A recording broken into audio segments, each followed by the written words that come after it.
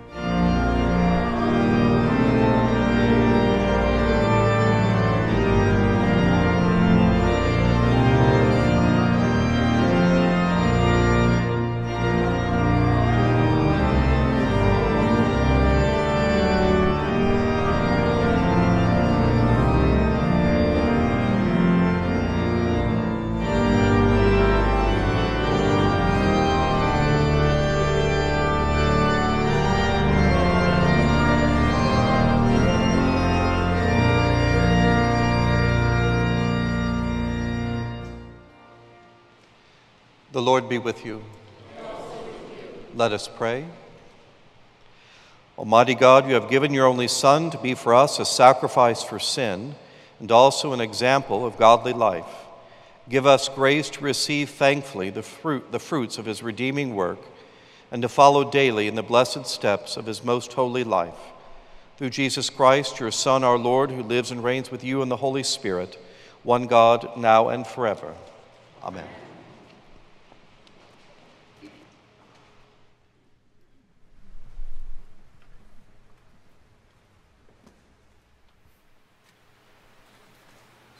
A reading from the book of Proverbs. Wisdom has built her house. She has hewn her 7 pillars. She has slaughtered her animals. She has mixed her wine. She has also set her table. She has sent out her servant girls. She calls from the highest places in the town, "You that are simple, turn in here." To those without sense, she says, "Come, eat of my bread and drink of the wine I have mixed. Lay aside immaturity and live, and walk in the way of insight." The word of the Lord. Thanks be to God.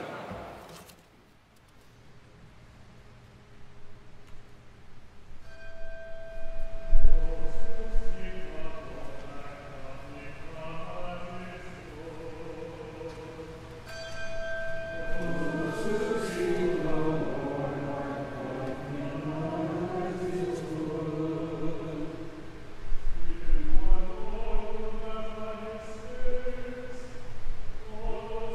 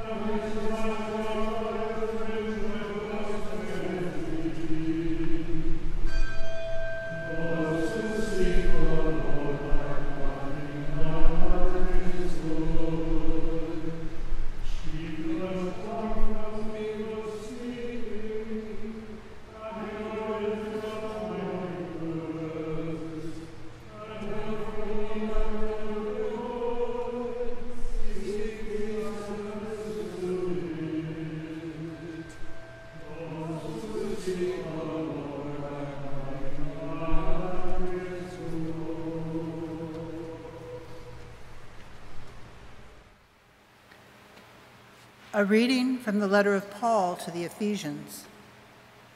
Be careful then how you live, not as unwise people, but as wise, making the most of the time because the days are evil.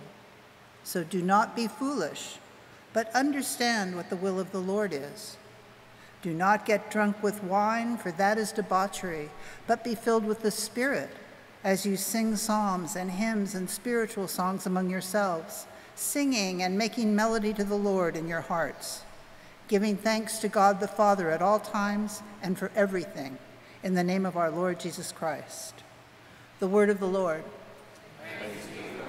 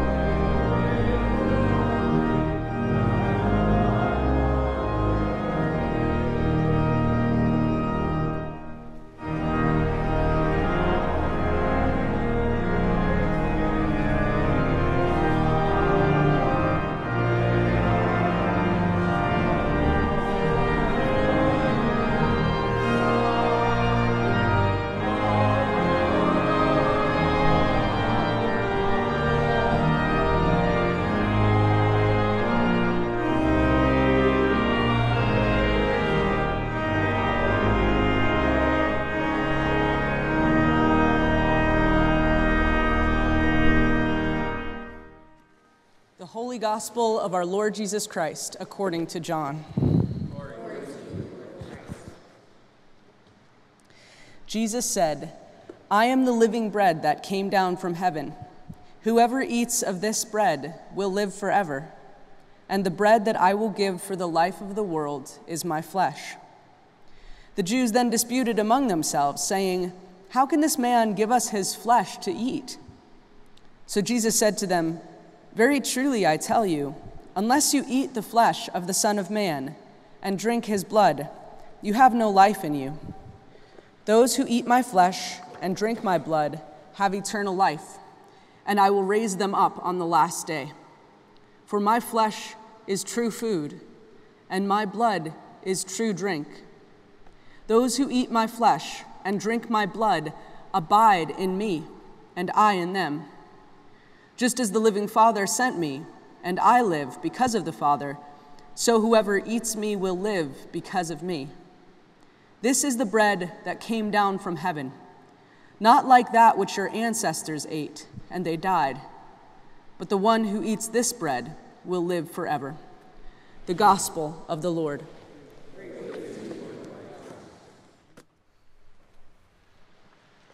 Please be seated.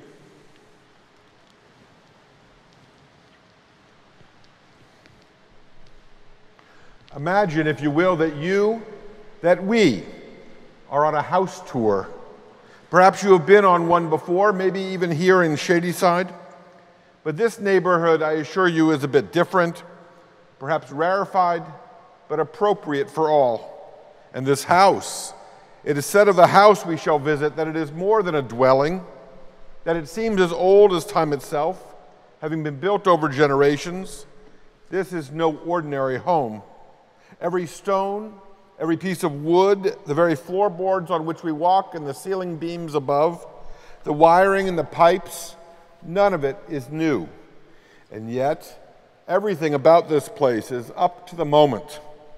As we approach this home, its grand and formidable, yet not imposing facade is framed by 7 pillars, solid and sure.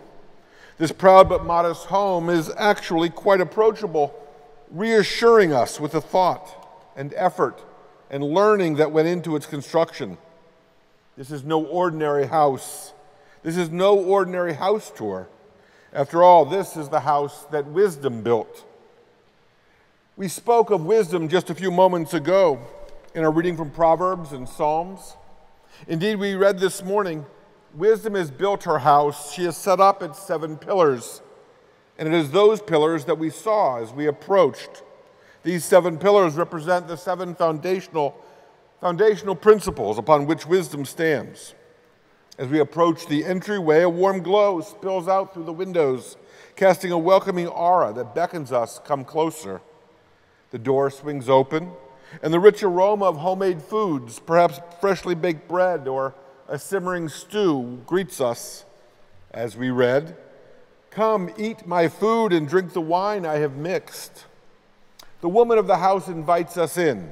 All this she has prepared for us, food and drink, wisdom that is ours for the sharing, as inexhaustible as it is timeless. Come, eat my food and drink the wine I have mixed. Our hostess generously offers us to continue. Let all those who are hungry come and eat. Let all those who thirst for justice and righteousness and truth drink their fill, so that all who share sustenance from this place shall be known as the wise. As these rich sights and aromas envelop us, they draw us in not just with well-intended words, but with a warm embrace, a sense of acceptance, of being seen, of belonging, of returning home. It is somehow as if the house itself is welcoming us in. This is no ordinary house tour, and this is no ordinary home. This is none other than the house of wisdom. Jewish tradition has long taught that wisdom is far more than intellectual achievement or human cleverness, or even the better of 2 options. Wisdom, rather, is a divine gift, a reflection of God's will and insight revealed for all humanity. According to Jewish tradition, wisdom serves as the foundation for all moral and ethical decision-making, guiding our paths, shaping our communities, and leading us toward righteous living and a greater, more proximate relationship with the divine. In ancient times, wisdom was respected as a divinely provided force, deeply intertwined with the very fabric of creation. It was believed that wisdom emanated directly from God, embodying the principles that sustain the universe. As such, wisdom held a unique authority, not only for individual and ordinary people, but guided kings and prophets in their decisions and actions. In this, wisdom was understood as a perfect and complete gift from God, and according to Jewish tradition, in fact, wisdom was present even before the creation of the world and may indeed have served as the divine blueprint for the universe.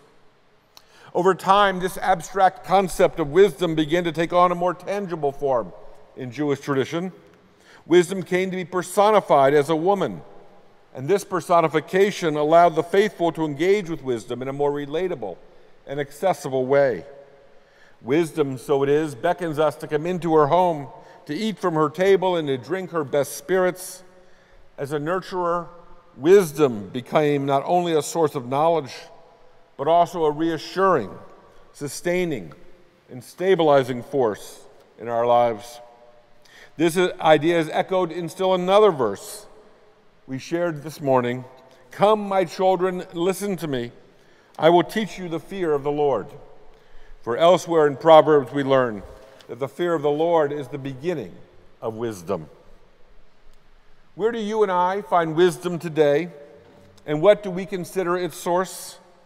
Is wisdom, in fact, a divine gift revealed to us in full form from above, captured perfectly in the pages of our sacred scriptures? Or is wisdom molded and shaped by the hands and experiences of countless individuals over generations and centuries, if not millennia? And how does such wisdom, once honed and polished by time, become so deeply ingrained in our tradition and cultural fabric that we come to ascribe it to God, personify it as essentially Mother Earth, and trust in it above all else as a guide for living with morals and purpose?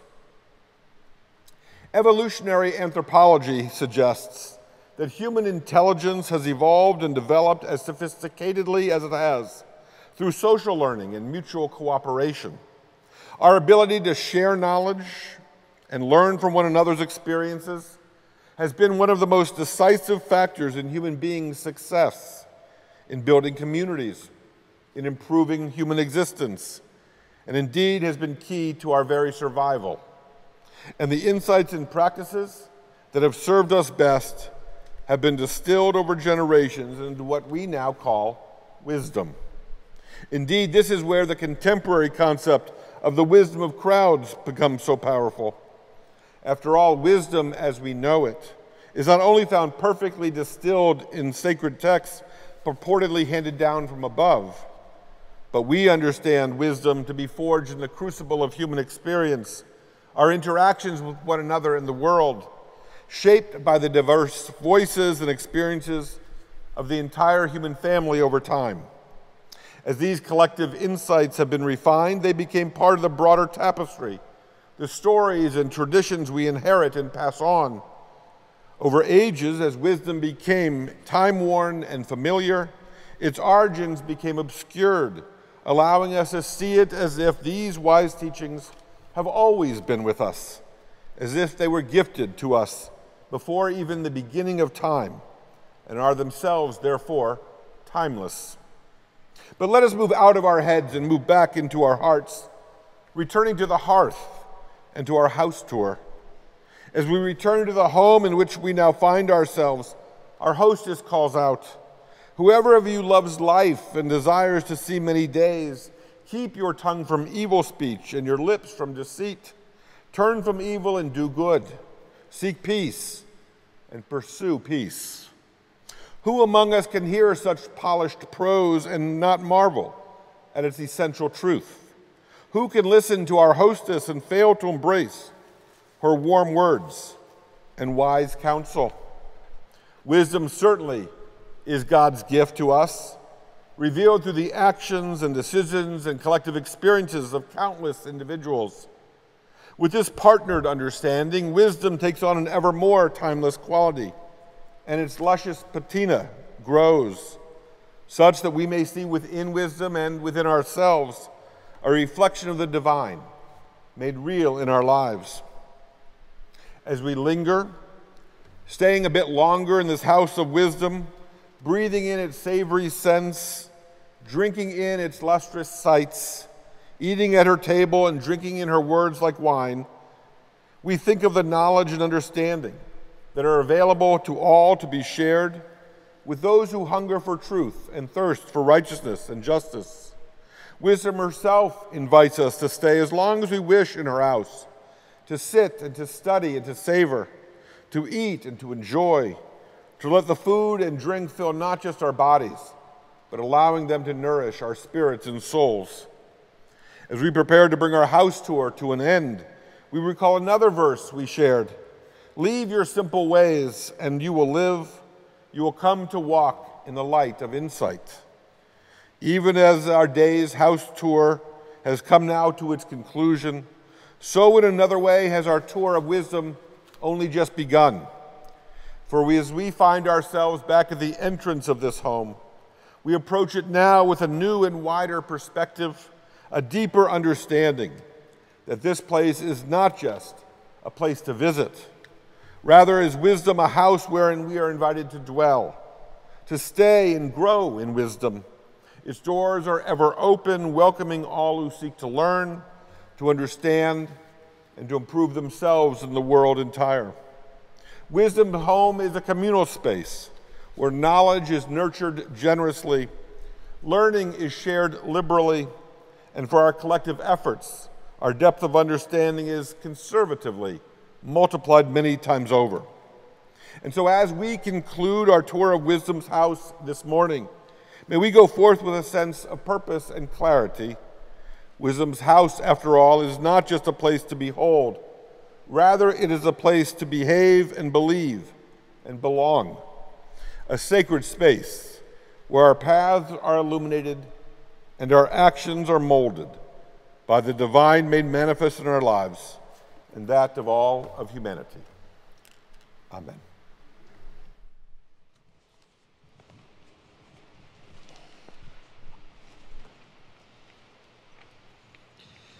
We believe in one God, the Father, the Almighty, maker of heaven and earth, of all that is seen and unseen. We believe in one Lord, Jesus Christ, the only Son of God, eternally begotten of the Father, God from God, light from light, true God from true God, begotten, not made, of one being with the Father. Through him all things were made. For us and for our salvation, he came down from heaven.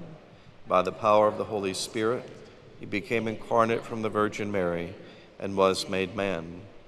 For our sake, he was crucified under Pontius Pilate. He suffered death and was buried. On the third day, he rose again in accordance with the Scriptures. He ascended into heaven and is seated at the right hand of the Father. He will come again in glory to judge the living and the dead, and his kingdom will have no end. We believe in the Holy Spirit, the Lord, the giver of life, who proceeds from the Father and the Son. With the Father and the Son, he is worshipped and glorified. He has spoken through the prophets. We believe in one holy Catholic and Apostolic Church. We acknowledge one baptism for the forgiveness of sins. We look for the resurrection of the dead and the life of the world to come. Amen. Let us pray to the living God, saying, "Hear our prayer." Grant, Almighty God, that all who confess your name may be united in your truth, live together in your love, and reveal your glory in the world. We give thanks for Michael, our presiding bishop, and we pray for Sean, our presiding bishop-elect, during this transition in leadership. Living God, in your mercy, hear our prayer. Guide the people of this land and of all the nations in the ways of justice and peace, that we may honor one another and serve the common good. Living God, in your mercy, hear our prayer. Give us all a reverence for the earth as your own creation, that we may use its resources rightly in the service of others and to your honor and glory. Living God, in your mercy, hear our prayer. Bless all whose lives are closely linked with ours, and grant that we may serve Christ in them and love one another as he loves us. We pray for the members of the Calvary Choir on pilgrimage in England. Bless their travels and their singing. Living God, in your mercy, hear our prayer. Comfort and heal all those who suffer in body, mind, or spirit, especially for Judy, Stuart, Erica, Carolyn, Kate, Chuck, Bonnie, Walt, Ned, Elizabeth, Betsy, Julia, Lori, Selena, Megan, Edward, Jean, Joan, Hattie, Dawn, Lori, Charles, Roy, Cam, Jean, Peggy, Elise, Matthew, Doreen, Charlie, John, Mimi, and all those commended to our prayers. We pray also for people throughout the world living with HIV and AIDS, for those struggling with addiction and those in recovery, for strength for caregivers and healthcare workers, for those whom we now name.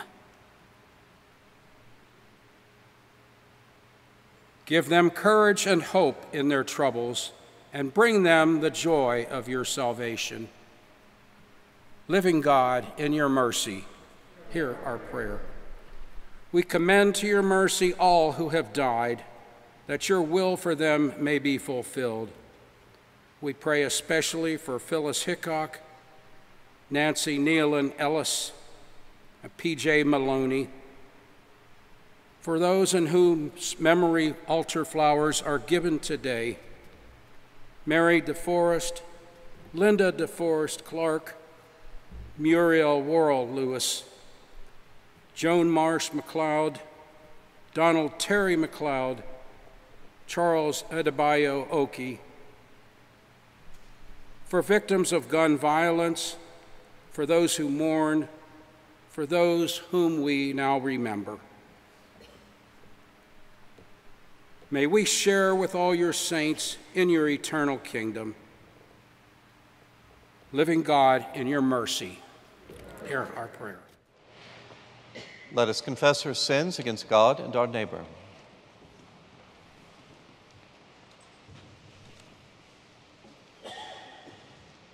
Most merciful God, we confess that we have sinned against you in thought, word, and deed, by what we have done and by what we have left undone. We have not loved you with our whole heart. We have not loved our neighbors as ourselves. We are truly sorry, and we humbly repent. For the sake of your Son, Jesus Christ, have mercy on us and forgive us, that we may delight in your will, walk in your ways, to the glory of your name. Amen. Almighty God, have mercy on you, forgive you all your sins through our Lord Jesus Christ, strengthen you in all goodness, and by the power of the Holy Spirit, keep you in eternal life. Amen. The peace of the Lord be always with you, and also with you.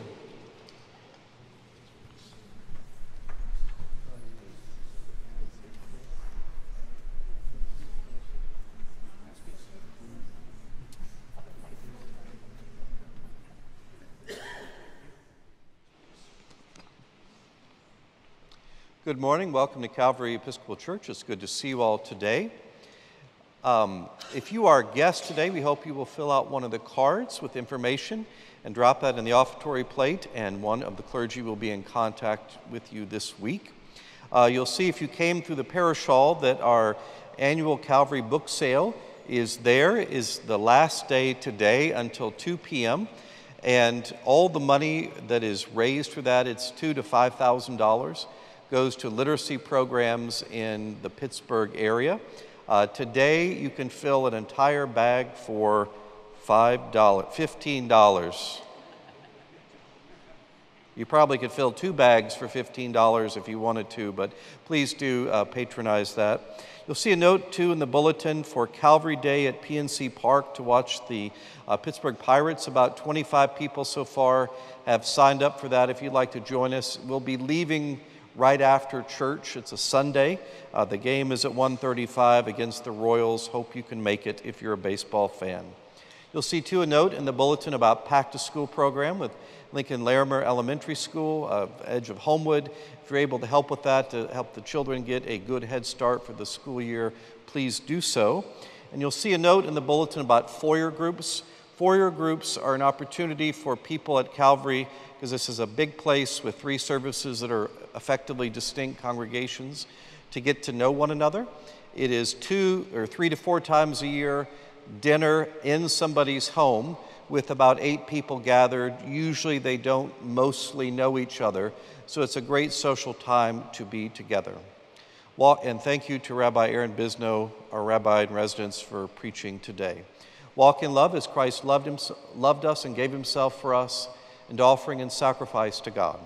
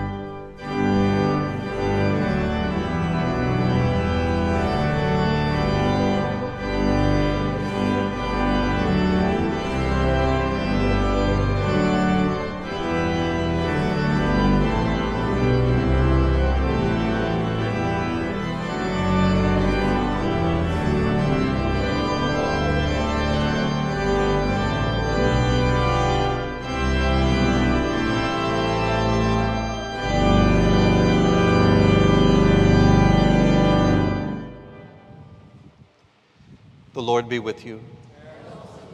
Lift up your hearts. Let us give thanks to the Lord our God. It's right to give thanks, praise, and praise. It is right and good and joyful thing always and everywhere to give thanks to you, Father Almighty, creator of heaven and earth. For by water and the Holy Spirit you have made us a new people in Jesus Christ our Lord, to show forth your glory in all the world. Therefore we praise you, joining our voices with angels and archangels and with all the company of heaven, who forever sing this hymn to proclaim the glory of your name.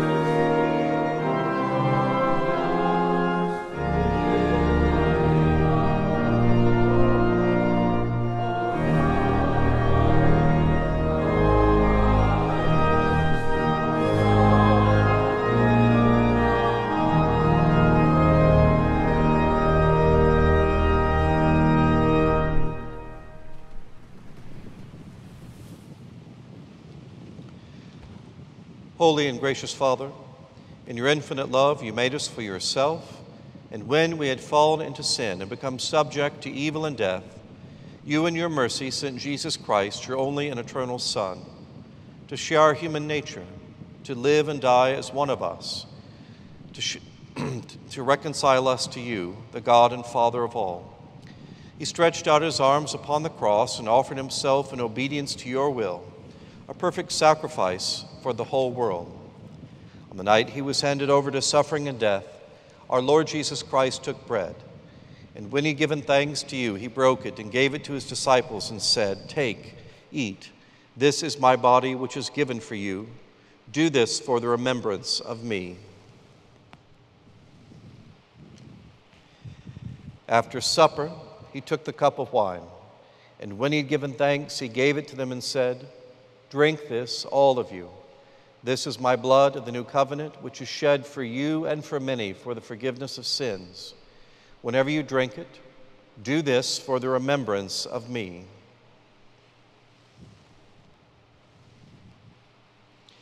Therefore we proclaim the mystery of faith. Christ has died, Christ is risen, Christ will come again. We celebrate the memorial of our redemption, O Father, in this sacrifice of praise and thanksgiving. Recalling his death, resurrection, and ascension, we offer you these gifts. Sanctify them by your Holy Spirit, to be for your people the body and blood of your Son, the holy food and drink of new and unending life in him.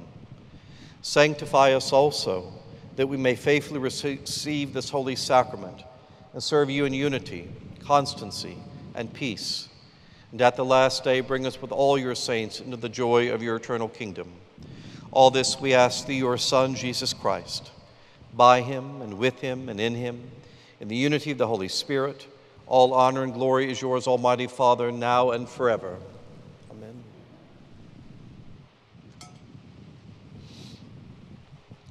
And now, as our Savior Christ has taught us, we are bold to say, "Our Father, who art in heaven, hallowed be thy name.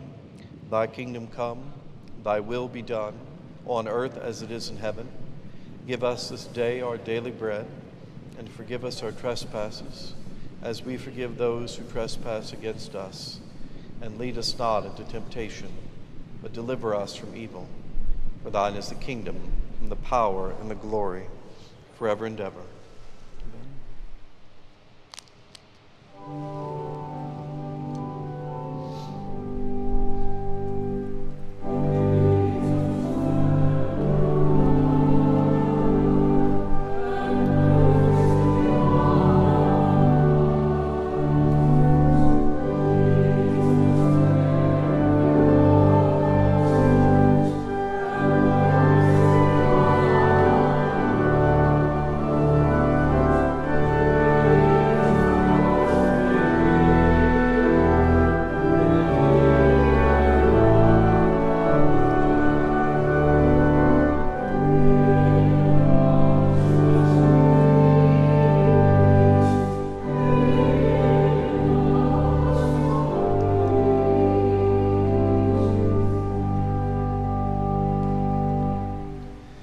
the gifts of God for the people of God. Take them in remembrance that Christ died for you, and feed on him in your hearts by faith with thanksgiving.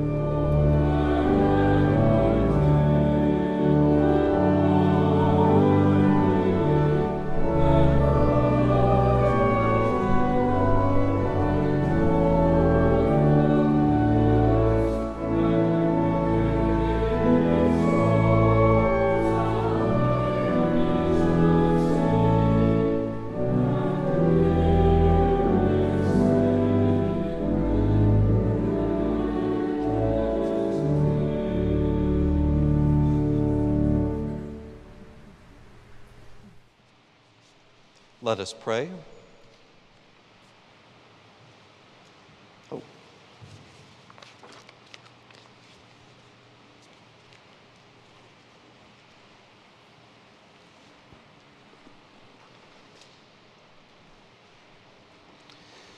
With the prayers of this congregation, we send you forth bearing this sacrament of Christ's presence, that those to whom you go may share with us in the communion of Christ's body and blood. We who are many are one body, because we all share one bread, one cup. Amen. Eternal God, Heavenly Father, you have graciously accepted us as living members of your Son, our Savior, Jesus Christ, and you have fed us with spiritual food in the sacrament of his body and blood. Send us now into the world in peace, and grant us strength and courage to love and serve you with gladness and singleness of heart, through Christ our Lord. Amen. The peace of God that passes all understanding, keep your hearts and minds in the knowledge and love of God and of God's Son, Jesus Christ our Lord. And the blessing of God Almighty, the Father, the Son, and the Holy Spirit be upon you and remain with you always. Amen. Amen.